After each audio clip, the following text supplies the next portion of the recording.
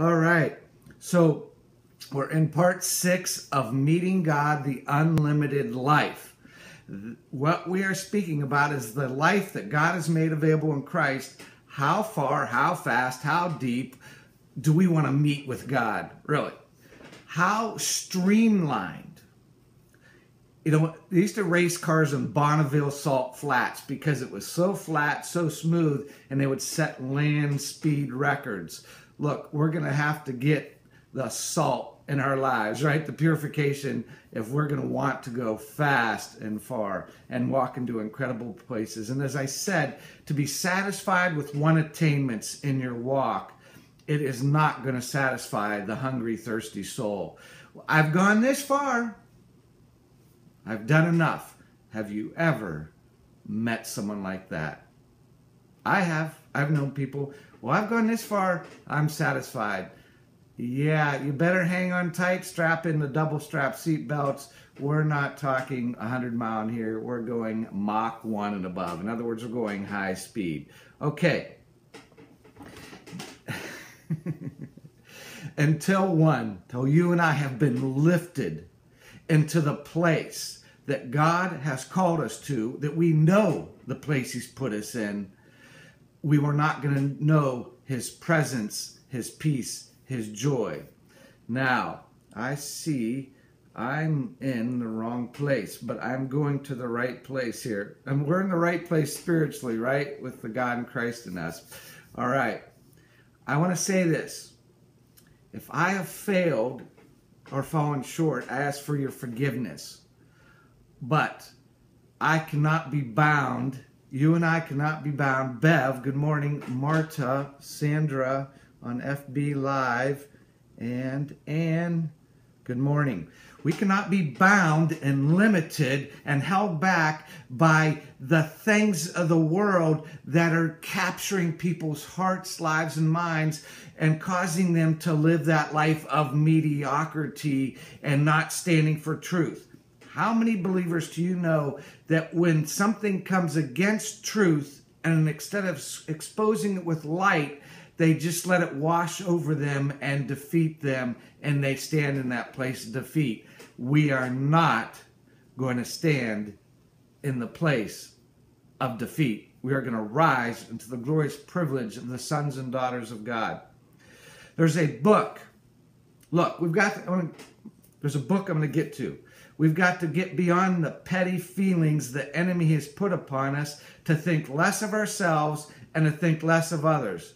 The love of God never fails and it never gives up. One of the big reasons Christian marriages fail today is because of the lack of love. The love that never gives up and the love that never fails. Now, I understand there's things that go on. I understand life. I understand difficulties. But think of it this way.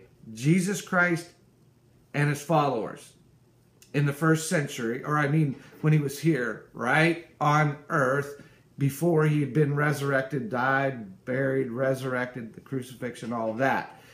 He loved people to the end, all the way through. It was only those that didn't take in that love that missed it. In case in particular, Judas. The love of God was being shed abroad on his heart and life through Jesus Christ. But what did he do? He didn't choose to let love change him.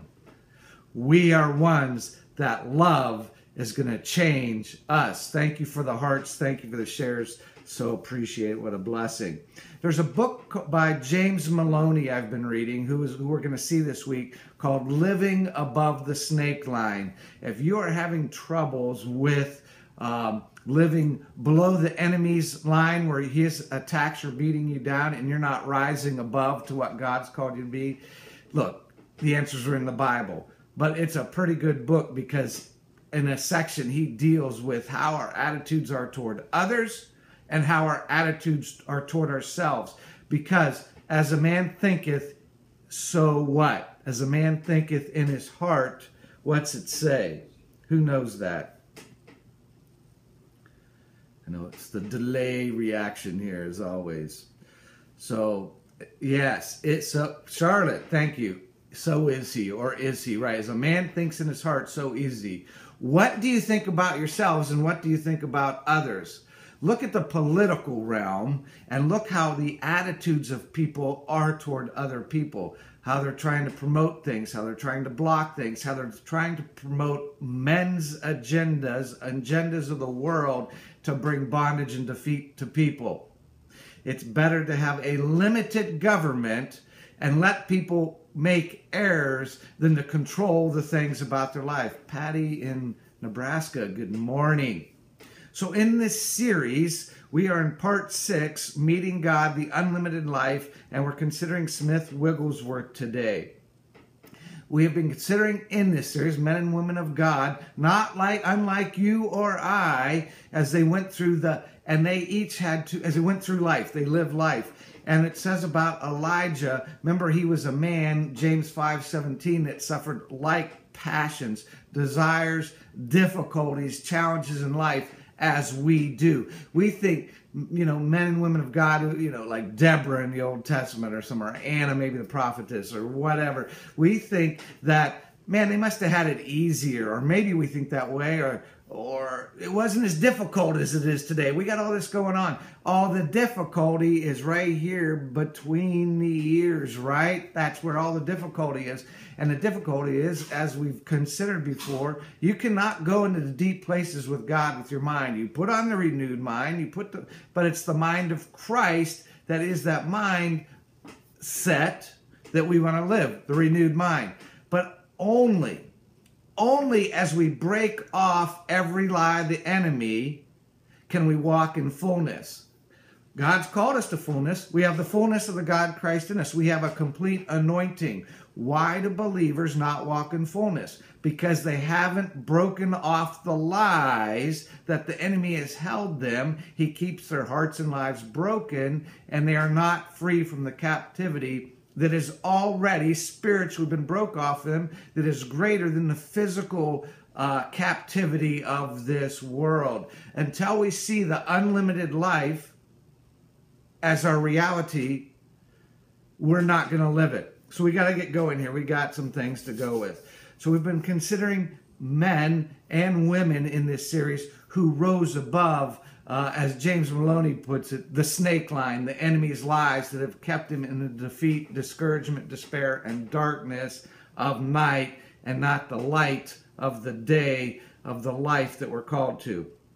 So these men and women were not satisfied with their spiritual attainments or what they had attained to in their life.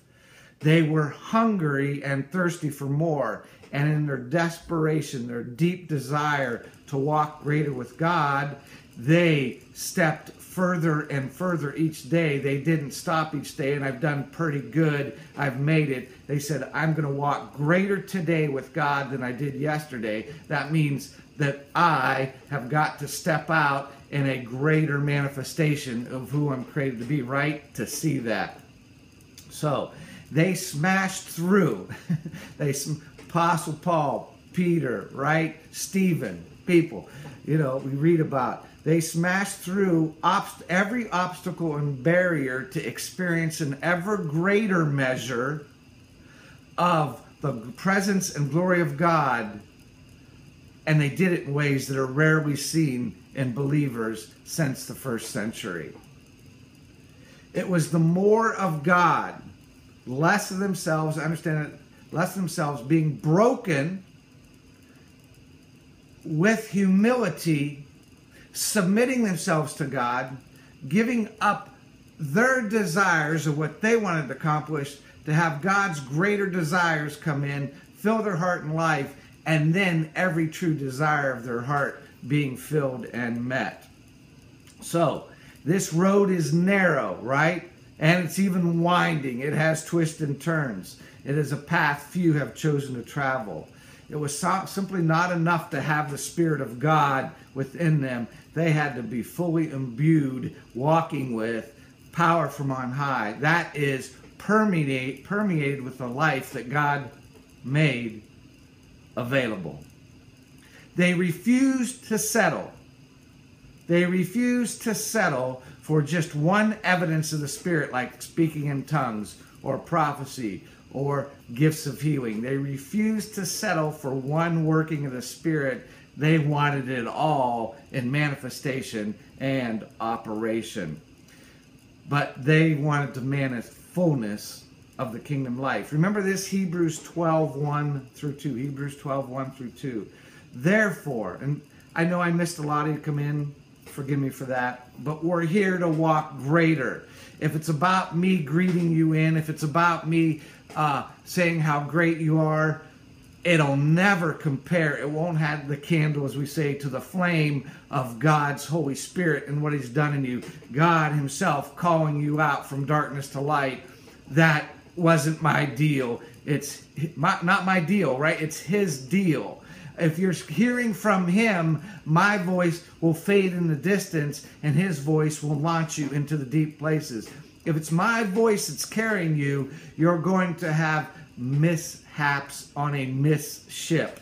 And that's not what we're about. So they desired above all else, these men and women were considering, and I hope and I pray and long that this is the desire of your heart, that to see God glorified every day in your life, not just once in a lifetime, and to have it done in a most profound and way that's possible with Him.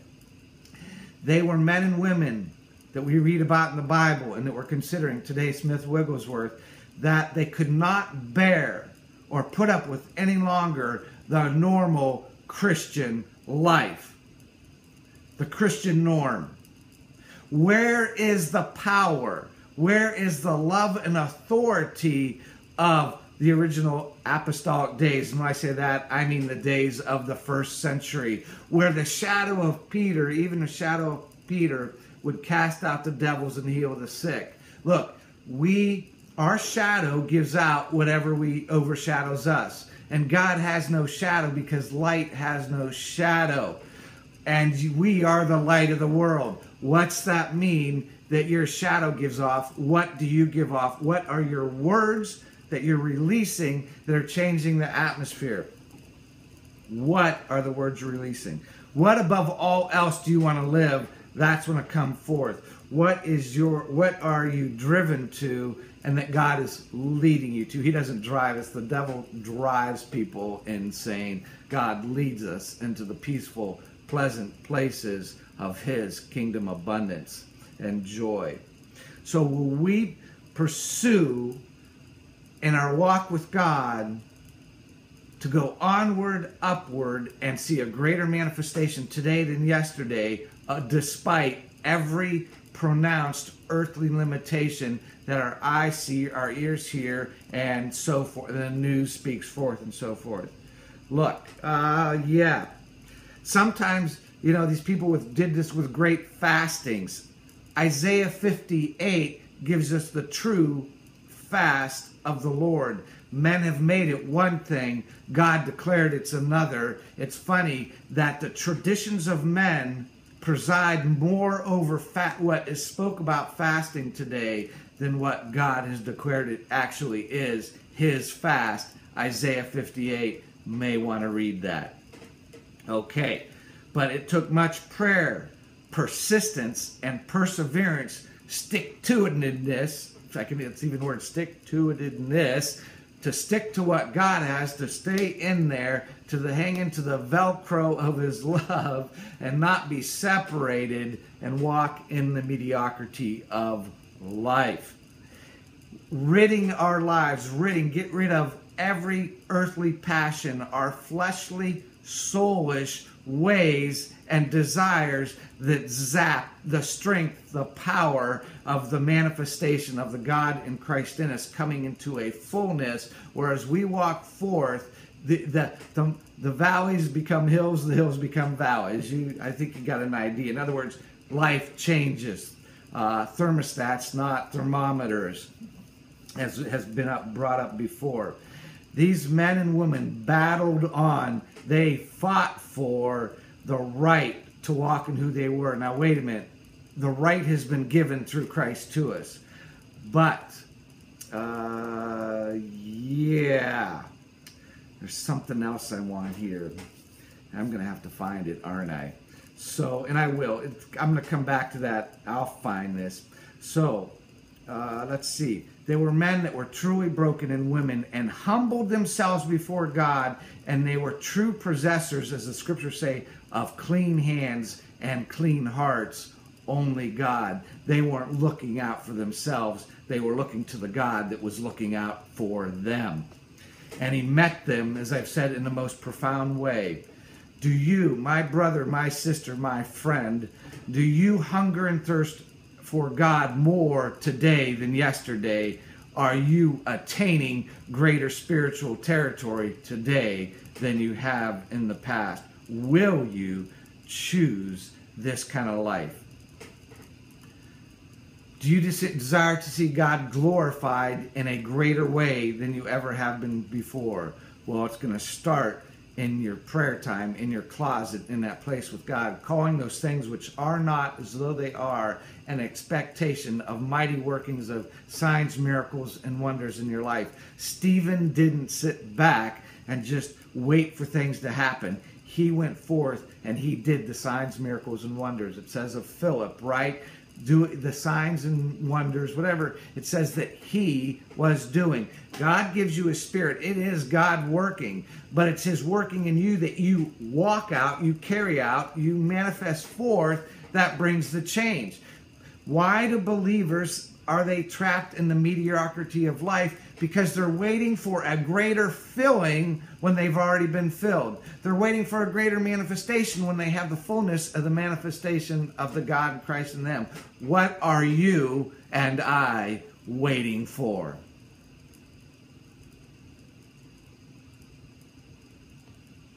What are you and I here waiting for? There was a couple quotes from Patty today. You know, I have each of you, nothing, thank you, Ralph, each of you to give thanks to, because you surround me with the love and compassion of the Father, and you speak things into my life. I've shared before how I had for years such a poverty mentality. God could never bless me with abundance because I was always striving to get to something that came from rest and not striving. How many of you are striving financially to enter into something that's already been declared yours when Christ said he came to give you life more abundantly, more completely, more fully, and not only more completely, but in its completeness, in its fullness?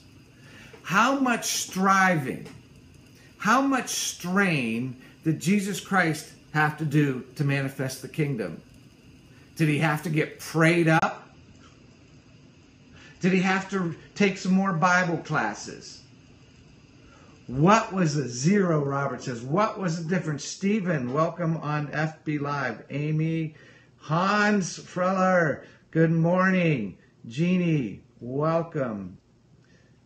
Jean, yeah, great to have you here. On track. So a couple quotes by Patty that kind of rocked me this morning as we were talking. We were kind of talking about quantum physics and different things. Crazy stuff, but things that God set up. So this is, everyone is waiting on God. Everyone. God is waiting on us. After Pentecost, there was no more wait. What are you waiting for? The enemy is invisible, but he's not fictional. It's not some story made up. We must believe that believing is the key, and walking in love, or we'll never manifest the love and the faith it takes to manifest the kingdom now. Promises are placed within our reach, but not always in our hand. We are not here, as I've said, to be men pleasers. We are here to first love God, live his love, will be known by our love, and present it forth in fullness at this time in our world. What are you going to do today to shake this evil world and the darkness? How brightly will you choose to shine? What words will you speak that will change the atmosphere? Who will you minister the kingdom of love and light to today? Are you ready? Are you willing? You are enabled. So, let's go into this a little bit. And again, we're looking from man's perspective more than God's perspective. But we need God's perspective, not man's perspective. We want to come in agreement with the Word of God, not in agreement with men. Unless that man be the Lord Jesus Christ from heaven, we want to be in full agreement with him. Remember in Acts, what's it say? They took note of them. They observed that they had been with Jesus. Maybe we just need to be with Jesus more. Do you know what I'm saying? With our God, the one who's taking us to the Father. Smith Wigglesworth was without a doubt one of the most anointed men of his time period. There was plenty of others. I tell you, because fire begets fire. If you take a candle and light another candle, what happens? Another flame is lit. Will you be a candle, one who lights the flame of another, or are you sitting around in the darkness and in the corners of life, waiting for someone to light your life, or are you going out and lighting others' lives? But let me restate, each believer is anointed with Holy Spirit, endued with power from on high. It is our genuine Holy Spirit, love-filled, faith-energizing or empowering walk that the glory of God is manifested forth. If we don't believe, Angela, good morning, Beverly Sue, good morning. If we don't believe that the key is Christ, the master key is Christ, who bridges the chasm, the gap between God and man, and start walking who we're created to be, we're going to be sitting in that corner in the darkness of despair waiting for someone to light us. And when they light us, we flicker for a moment, and then we start smoking again. The flame goes out because we aren't in the flame of the fire of God in the place we're supposed to be. You can be a spectator or a participator, actively engaged in manifesting forth the kingdom of love and light, or you can passively let darkness prevail. Darkness prevails in passivity. Power, love, and light comes forth being actively engaged in who we are. So this Smith Wigglesworth dude, this minister of the kingdom, as they called him, the apostle of faith. If anyone deserved to be described as full of faith and Holy Spirit, here's one, and there's many others. T.L. and Daisy Osborne, people we read about in the New Testament, right? And even in the Old, who had Spirit upon them, not in them. People that I'm with now this weekend, people that are coming. Oh yeah, I was going to do a healing service today, right? I mentioned I was doing healing. We're going to shift that to Friday. Bev, you're on. Y'all start, Patty, Robert, we're going to be getting words of knowledge, and we're going to be releasing words of knowledge for Healing Friday. Look, don't go, not me. I'm not stepping into that. That's what I'm talking about. We're sitting in the shadows of darkness when we're supposed to be walking in the light with power. God is giving out the words of life in the kingdom to break the enemy off. Look, it only takes one word to break the captivity of the enemy. One word. That word is Christ, Jesus Christ, our risen Lord and Savior. In Him, that connection He has to God, in Him that we receive, is the key, the master key that breaks off all the works of the enemy. Robert and I were working on a car yesterday that had some problems. There was a lot of things not working on the car. You know, we had wires everywhere. We're like, is there a short? Is there a disconnect? It turned out to be two fuses. I believe it was two fuses that were burned out. Once those fuses were replaced, the connection was good. We don't need a replacement for Christ. We need to know who we are in Christ and place ourselves in the deposit that's been put in us and release that deposit. You've heard it said, if you had $1 million in your bank account and you didn't know it, what good would it do you? Well, something far greater than $1 million deposit beyond earthly value has been deposited in your care. Do you care to know what it is and to walk with it? So, some of the miracles and things that Smith Wigglesworth saw. What an odd name, right? He was a plumber. He was a plumber, and God called him from plumbing into the ministry. Incredible. So, the miracles he saw rarely and seldom are seen because people don't go into the deep places with God, and they aren't atmosphere changers. He saw people born blind, deaf, cripples, twisted and deformed by diseases. He manifested miracles and healings. He saw people on death's door and the dead raised from the dead, including cancer and every manner of sickness and disease. You know why? Because he pursued the high calling that he knew he was called to. He wasn't in the corner. God, help me. He says, God, I'm here to help the world because Christ is living in me and I'm going to go make a change. Right? One of his accounts was there's a dead guy, right? A dead guy. And he picks the guy up off the floor, slams him against the wall, says, life, come in him. He lets go. The guy drops to the floor. He's dead. You know what he does? He quits. No, he didn't. He grabbed him again, put him up against the wall. Life, come in him. Let him go. He dropped again. You know what he did? He didn't quit. He went in there, picked him up, put him against the wall, life come in him, and you know what happened? The guy was alive and whole. I will put, someone's asking about these sharings. They are on, you can go through my Facebook page or you can go on Periscope and see the broadcast. I'll probably put them on YouTube too. Okay, I want to get back going here. So, he saw some of the greatest miracles and healings that have been known in the last century or so, but others too. You know, we got Oral Roberts, right? We got James Maloney, who we're going to go see. People who are, you know, he's alive today. He's still doing mighty works of God. What are we doing?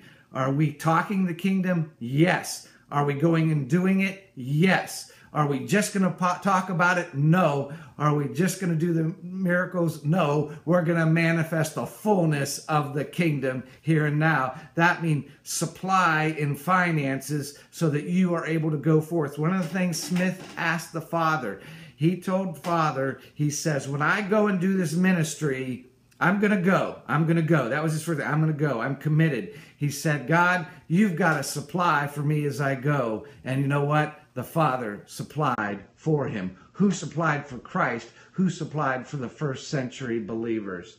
So he's born in 1859 into poverty, Smith Wigglesworth.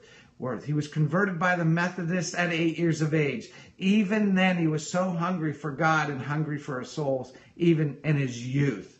So when most of the boys in the choir were, because he was part of the choir, at 12 years of age, where he was confirmed by the bishop, they would talk about girls or where, 12, I'm not talking about girls yet, but they would talk about worldly things. But something happened in his confirmation where he only wanted to talk about God, his goodness, his love, his might, his power. Pam, such a joy to have you be here with you. So most of the boys in the choir, they were just, even at 9, 10, 12, 13, 14, 15, they just wanted to talk about things of the world. Smith would not do that. He said, I want to talk about the kingdom of love, light, and power. And that's what he spoke about and did in his youth. His whole body, this is from him speaking, his whole body was filled with a consciousness of God's presence. Are you and I filled with a moment-by-moment consciousness of God's presence, or is it like presence, or is it like once a year? Are you a once-a-year Christian? Are you like a one-a-day vitamin? Are you an all-time, all-on, full blast with the glory and the life of God? So his whole body was filled with a consciousness of God's presence, a consciousness that remained with him. Let's see. Okay, I'm going to go down here a little bit. Later, he had a full baptism in water. Okay, baptism in water, baptism in the Spirit. Look, baptism in the water, awesome.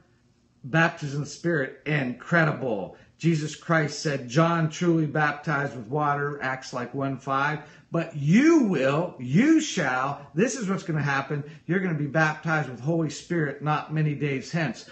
Water baptism is an external baptism, washing on the outside. Hey, the Pharisees actually did that. Didn't they wash their hands and different things? When Christ came, the baptism of the Holy Spirit, when you and I got born again, the washing came on the inside. And until the inside gets clean, the outside is still dirty. It's going to get dirty. But the cleansing that came on the inside, when the power and the might, the truth and the love of the Holy Spirit came in, now there's been a shift, because water baptism couldn't get you from the kingdom of earth, kingdom of men, to the kingdom of God. It took a Holy Spirit baptism in our lives to be endued with power from on high. That endued means clothed with spiritual light and armor of God. So his years, he started well before Azusa Street that we read in Acts, read about in like 1906, 1908, that time period. Before or early really before the Pentecostal movement. He had such a hunger for God, and he experienced many breakthroughs to new levels. Now they say anointings. I'm going to say manifestations of the evidence of God, because you are anointed to go and to manifest the power. And the anointing, people a lot talking about someone having a greater anointing. Is Christ fully anointed? Is Christ fully anointed? That's my question. Is Christ fully anointed? He is. Evangelist Bridget Burgess, good morning. He is. Well, who's in you? Dumbo?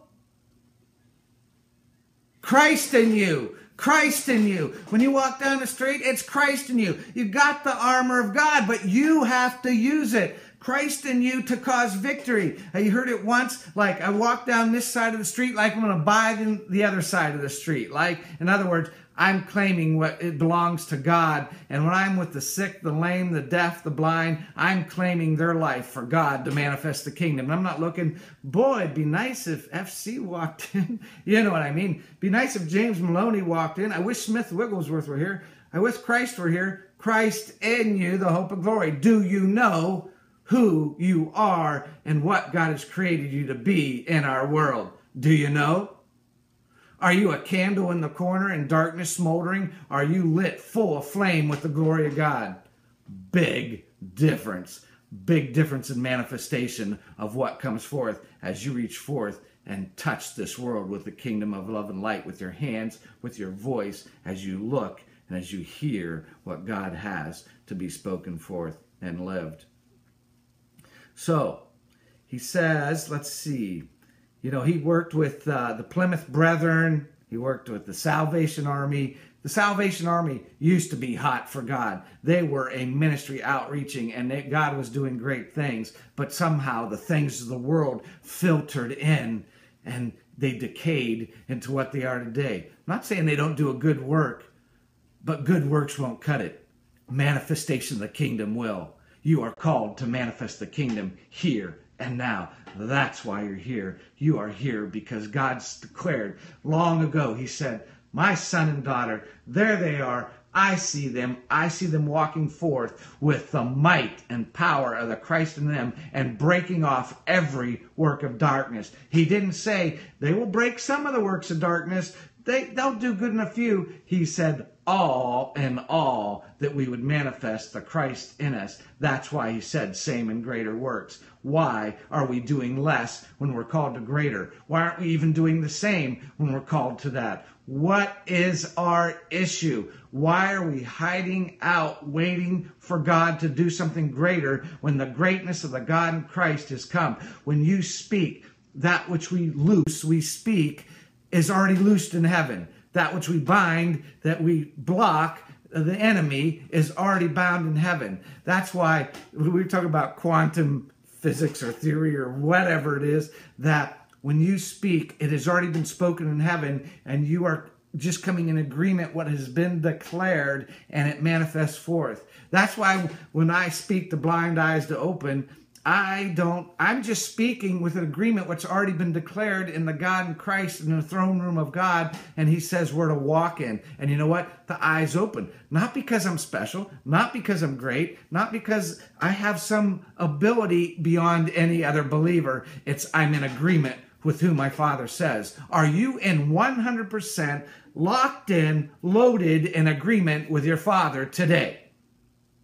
99% won't cut it.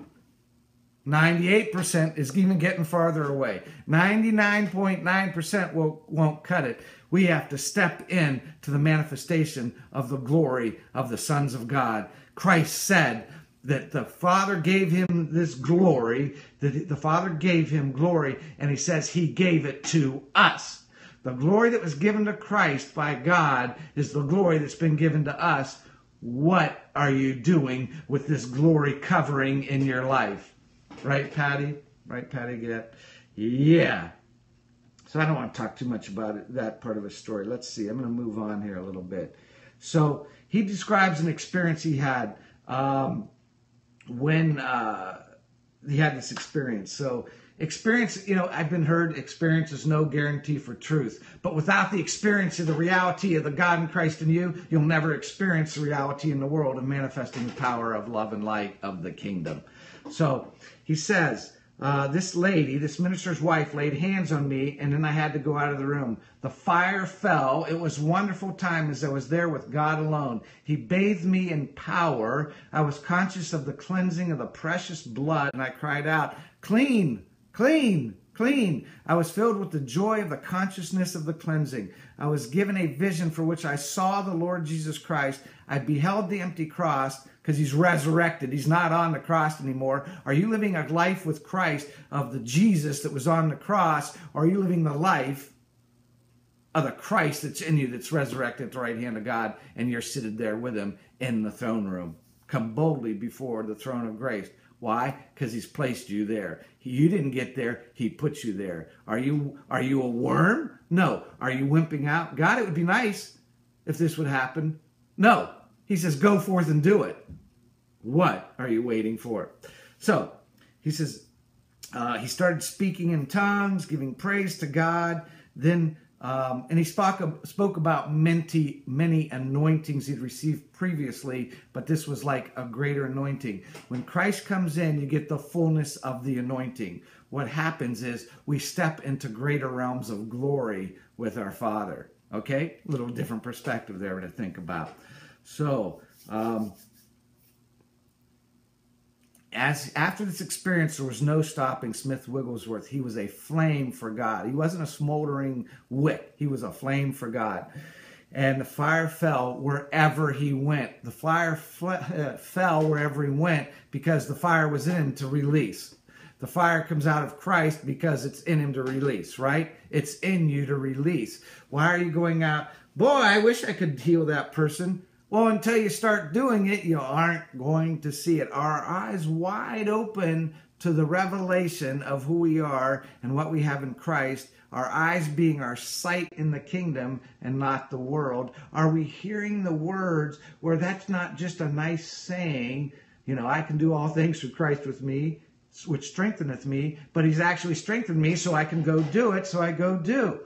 Yes, Nelson Fox says, expect and believe and do not doubt. If you say unto the mountain, right, Nelson? Be cast into the sea and shall not doubt.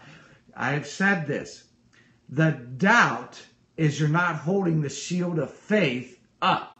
Doubt, worries, and fears mean your spiritual armor is on the ground. You haven't picked it up and aren't using it. That's where doubt, worry, fear come in. You don't know the armament you have, and you're not using it. Look, you got the armor, use it, okay? Look, I know the enemy comes in with lies. I know he comes in with deceit. He comes in with ways to trick us. But we don't hang on to his lies because it's a lie. We hang on to the truth because our life does depend on it. And that person's life that we're going to minister to today, their life depends what words we're holding fast to. So let's see. Yeah, he says we can be nothing less than flames, nothing less than mighty instruments with burning messages, with hearts full of love. We must have a depth of consecration. Something happens deep within our spirit and our man. Yeah, just do it. Just go for it, right? You shall go forth as mighty sons and daughters of the King. So he was let's see, he realized, yeah, there's some good stuff here, but he was certainly a possessor of the audacity, the daring, the boldness of life, which is rarely seen in Christendom in modern today. Did you hear that? He knew who he was in Christ. That's what it's telling us. He was certainly a possessor of the audacity, the daring, and the boldness. How many times have you stood somewhere, you'd like to see a manifestation, an evidence of working of God, and you're saying it would be nice, but you've mentally assented to that truth and not actively carried it out. Do you know that mental assent, agreeing with God, mental assent, gets you everywhere except seeing the evidence of the power and love of God shown forth? It does nothing. Mental assent gets you nowhere. Just agreeing is not enough. You have to act, right? James, tell me about your works. Let me show you my works. Look, Christ went forth doing good, healing all that were oppressed of the devil. He went and did. You know what we're to do? Go and do. Same thing. So, it was not uncommon for him in his meetings that he prefaced with a model of a miracle. In other words, he'd say the first person that, to stand, even if they were the most deformed cripple, would be healed. So he'd say, whoever, God's going to declare his mighty work, and it's going to start with a miracle. Whoever needs a miracle, stand up. And the first person that stands up is going to receive that miracle. I did this once. I need to do it more. But you know what we're going to do? We're going to be, everybody that needs a miracle, stand up. You know what? And it's just going to be done. I've seen it happen. But I've never done everybody. So that's what I'm going to next. I'm going to go into crowds. Who needs a miracle? You ever watch those, was it Holy Ghost maybe, with that like punk rock or hard rock band Korn, Korn, and they're out there. People are coming in for a concert for that whole thing, and Todd White and all of them are out there. They're going, who needs a miracle? Who needs a healing? And they're ministering healing, and people are getting healed. We got people that go into the dark places. We love hanging out in the light, but the light shining in the light. You want to see the light shine? You got to go into the dark places. Yes, Charlotte. Yes, we got to go into the dark places. That's not sitting around waiting for something to happen. We're going forth and ministering life. L-I-F-E.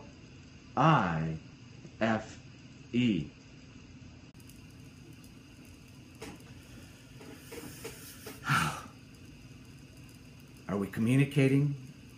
We are communicating words here. Are we receiving them? But are we going to mentally assent to the truths, or are we going to manifest and act on what we have? If we're going to mentally assent, we might as well just stay in our rooms and read our Bibles all day. How powerful and how wonderful the Word of God is. But its effect is not known until it's spoken and acted on.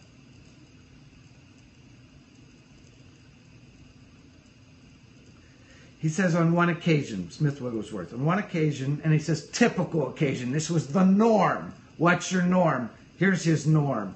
A man came forward for prayer for stomach pain, and commanding the pain to be gone, Wigglesworth punched the man in the stomach. Not saying punch people. But he punched the man in the stomach so hard that he went halfway across the room, completely healed and with no pain or injury from the punch. This kind of thing happened more than once. In his later years, he didn't do as much of that, as I understand, or he got softer. But what he believed he was doing, he was punching the enemy out of the people when he did it. Crazy, right? Awesome, awesome and wonderful. So Wigglesworth believed in commanding the sick to be healed in Jesus' name. Are you commanding to happen, what's already been declared and loosed in heaven and what's been bound. He was an aggressive man of holy faith, right? He was even, you could say, in our terms, what we see today, we might even say violent, right? He took the kingdom by force. Taking ground from the devil, right? He was taking that ground from the devil by force. And yet he was a man of great compassion and tenderness as well, but he walked in great authority. I tell you what, when you and I walk in town, do they know that Jesus has walked in town? When I come into town, things change, devils run. I tell you, I don't get to cast out too many devils. You know why? Because they flee, because they know I'm coming. What about you? When you come, does the devil run? That is our life and our calling. So many people were raised from the dead. We mentioned this. Here's an account of one occasion. Maybe, I don't think this is the one I mentioned. Okay. My friend said, she's dead, she's dead, she's dead. He was scared. I have never seen a man so frightened in my life. What shall I do, he asked, full of fear. Are we full of faith or full of fear? I can watch your actions, hear your words, and I know where you're at spiritually and how far you're going to go. We have to have a shift into our words and actions line up with our Father's Word. We need to know the Word. We need to know the Christ that lives in us. So, he said, what shall I do? He asked. You may think what I did was absurd, but I reached over into the bed, pulled her out, carried her across the room. Oh, maybe it's the one I did talk about. And carried this person across the room, dead from the bed, and stood against the wall, held her up. She was absolutely dead, no life at all. I looked into her face and said, in the name of Jesus, I rebuke this death from the crown of her head to the soles of her feet. Her whole body began to tremble. So this is a different one. This is a different one than the last. In the name of Jesus, I command you to walk. I said, I repeated, in the name of Jesus, rise up and walk, or walk. And she walked. Not only was this woman raised from the dead, but it was instantly healed from a terrible illness that caused her death. Complete. Look, what illness is greater than death? What illness is greater than death? I don't know anything. That's like, Robert, good morning. I mean, that's dead, right? That's gone. So maybe you just need to go out and raise some from the dead, and then you'll start figuring out everything else is lesser. There's no greater miracle than the God in Christ in you. No greater miracle than the new birth. But do we know it? Do we know what's on the inside, or are we mentally assenting? We agreeing with something that we've heard, we've read, and we go, that's a nice story for the day. Now, let's just go live life. No, let's go kick the devil's hiney. Let's have the joy of the Lord as we do it, and His peace that prevails in our hearts. So this woman that raised from the dead, instantly healed from her disease, instantly raised from the dead in that moment, began to testify to people of her death experience and restoration. It has been recorded that he raised 30 or so people from the dead. You know, today, alive today, we have people like David Hogan and Heidi Baker and others who are raising many from the dead. And as far as I know, within their ministry groupings, probably now we have over 1,000 people raised from the dead. But here's the deal. How would you like to go learn from David Hogan? Yeah, I don't know if you know David Hogan. He's in all the ministers have left Mexico where he's at, but his family. They get tied up. They get held at gunpoint. Ministers get killed. They generally raise them from the dead after they've been macheted to death. Incredible workings of God. So let's say you want to go learn from David Hogan what's happening with him. You have to sign a sheet that if you're killed, they're not responsible. In other words, you're going into the deepest, darkest place, the deepest hellholes, and you're going to learn how to fight true spiritual warfare. Yeah. How many are you willing to sign up for that? Robert said he's in. Yeah, wow, word over the world. Word of wisdom, if you're going to go all in. If you're going to live this Christ life, go all in. We've got to stop living lukewarm, mediocre, half, behind lives and step into the fullness that we've called to. And you are complete in Him. Everything needed, every resource is supplied. All the fullness, all the capacity of the God in Christ in you is in there. But it will not come forth till you and I go forth. If nothing else today, get this. Go forth with who you're created to be. One time when Smith was waiting at a bus stop, a woman was having trouble getting her small dog to obey, which had followed her to go home. Sure, she's tried sweet talking. Oh, come on, little Toby. Go home, Toby. Toby, go home. Toby, go home. Oh my gosh. Mediocre life, right? Mediocre.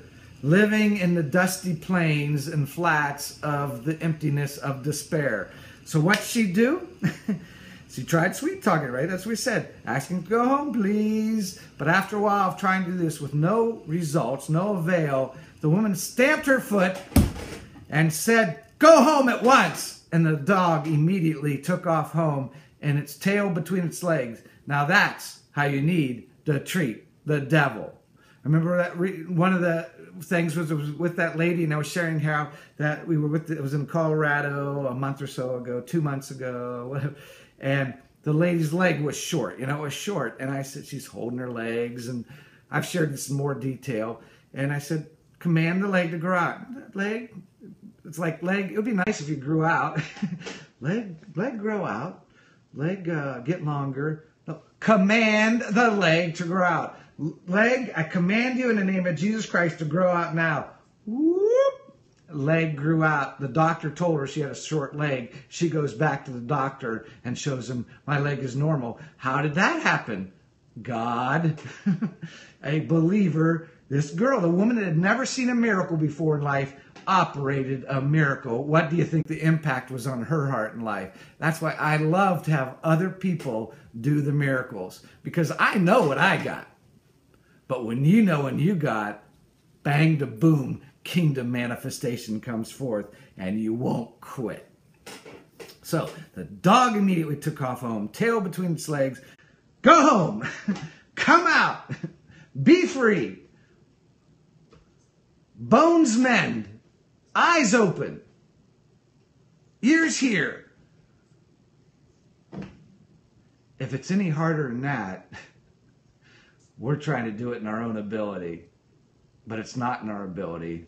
It's in His ability that's been deposited in us in fullness, completeness.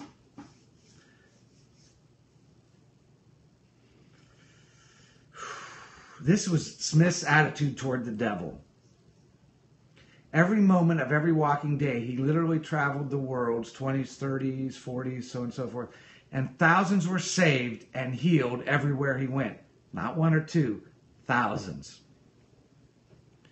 He would arrive at a place unknown to him and unheralded. Sometimes people didn't know who he was coming. But within days, there would be thousands thronging to hear the power of God demonstrated in meetings that was so great. God was truly glorified everywhere he went. You know what? You call Robert and Patty to your church, you may start with 50 or 100, but I tell you, after a few days, or you call us to come, it's going to be different. It's going to overflow, because signs, miracles, and wonders are going to run forth from the rivers of living water that are released. And you're going to do that. You are going to do that. Everywhere he went, God was glorified. It wasn't just a word in due season. It was the manifestation of the kingdom in fullness. Understand? People were coming to God, crying out to God. People were getting delivered. So here's a man that lived in the very presence of God. How about you and I? In so many ways, he was very natural, down-to-earth, real person, just like us. But he wasn't afraid of taking a stand firmly and speaking forth life. And if it needed to be a rebuke, he rebuked whatever it was. His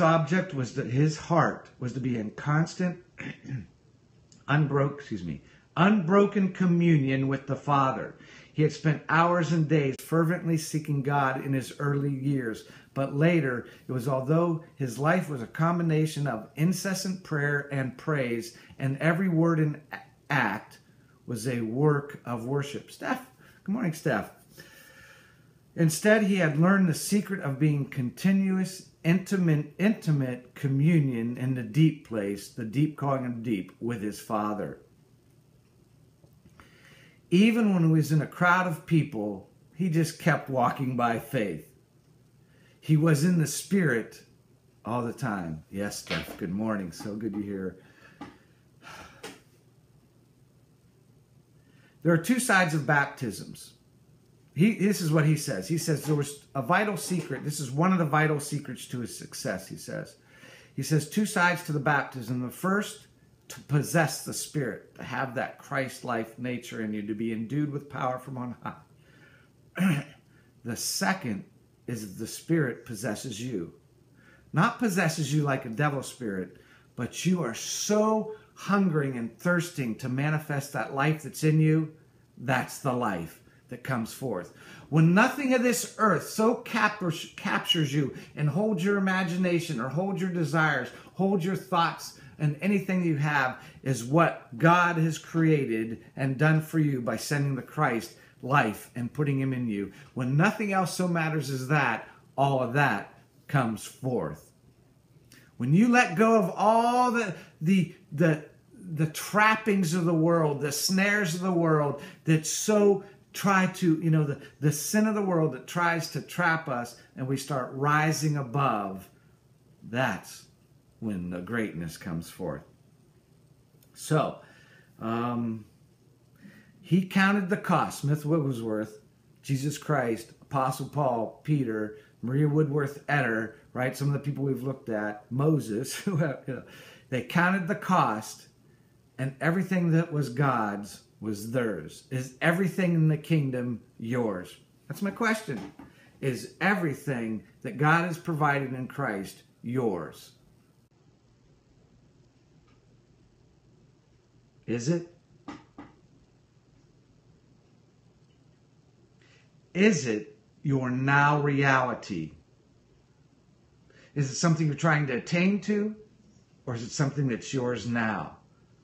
Big difference. Trying to attain to is the mental assent. Acting out on it is carrying it out.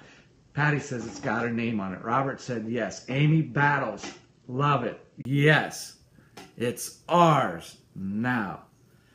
It is being a possessor of the nature of Jesus Christ. In other words, it's ours and we live it.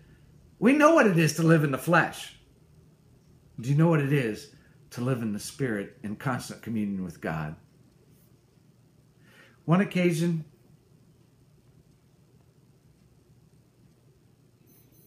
as I was traveling to Cardiff, South Wales, I had been in much prayer, Smith Wigglesworth, on the journey. The carriage was full of people whom I knew to be unsaved, but as there was so much talking and joking, I could not get in a word for my master. You ever been in a place like that? Listen to what happens. They were just so filled with the world, that's what people talk about, unsaved, right? So as the train was nearing the station, I thought I would wash my hands, and as I would return to the carriage, a man jumped up and said, "Sir, you convince me of sin. You convict me, of sin," and fell on his knees there and then. Soon the whole carriage of people were crying out in the same way. They said, "Who are you? What are you? You convince us, you convict us of sin." This episode reminds me very much of another bold, forthright, and anointed evangelist, Charles Finney. Ever read about Charles Finney? He goes into a factory and all the workers fall down. They're convicted of where they're at because the light is there, right? And it's the light is in you. Are you releasing it? Are we releasing it? So, this Charles Finney, who found that after a mighty baptism of the Holy Spirit some years before, even passing comments he made pierced people to the heart with conviction of sin. He had gone on to become one of the greatest revivalists of all times. He died in 1875. And we got like Twitter and all these things. We got all these connections. What are we doing with our connections? And what kind of life and light and emblazing empowerment are we releasing through the waves in waves to our world, and through the airwaves and electric waves and all that? So Smith had a great emphasis on purity and holiness. Like all true revivalists, he said, you must make every day to reach higher ground.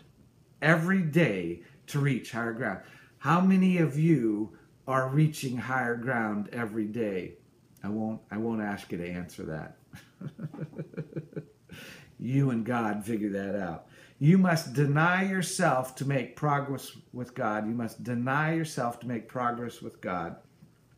You must refuse everything that is not pure and holy. God wants you pure in heart. He wants you to have an intense desire for holiness. I remember all of us. I remember one incident, it sticks out in my mind, pretty mellow to you. I found over the years there was always something in the world that attracted me, that I wanted, desired, and some of those things I had, but it always kept me from walking with God because of that thing.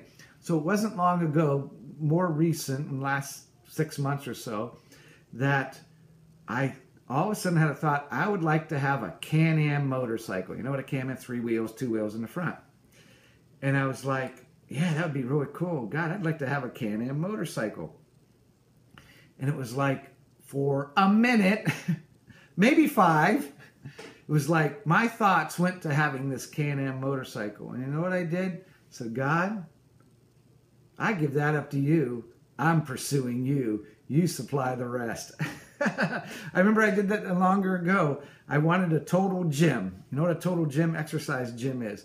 And I saw one on TV. Oh, you could make $80 a month payments and get a total gym. What a deal, $80 a month payments. I said, God, I'm giving that one to you.